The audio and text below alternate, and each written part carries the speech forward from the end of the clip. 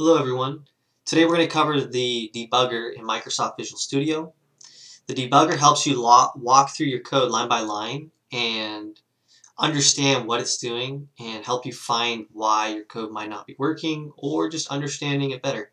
So the way we do that, first we want to click on this left-hand pane here and put in what you see here as a red dot. That red dot will stop the code in its operation. What the debugger does is allow us to stop the program at any point in time and see what's happened.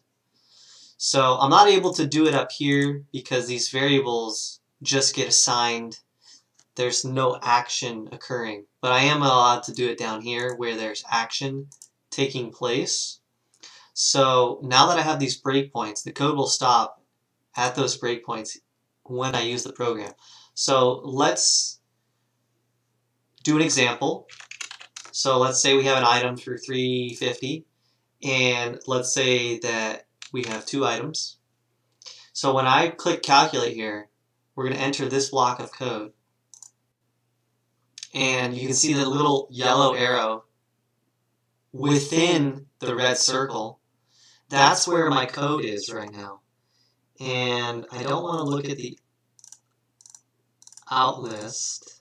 I would like to look at this locals tab here.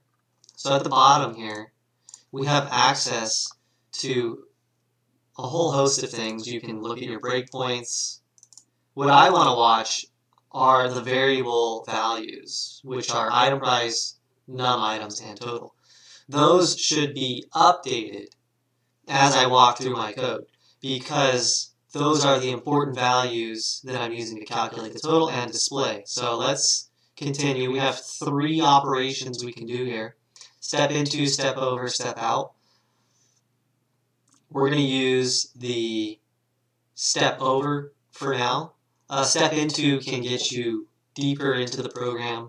Some programs will go all the way into some stuff that's not even present in your code. You can get into the deeper nested code. So we're just going to do the step over. Keep your eye on item price here because that's what line of code is about to be executed. So item price executes, and then we see that the value of item price is now 3.5. It's in red here, or like a pinkish red.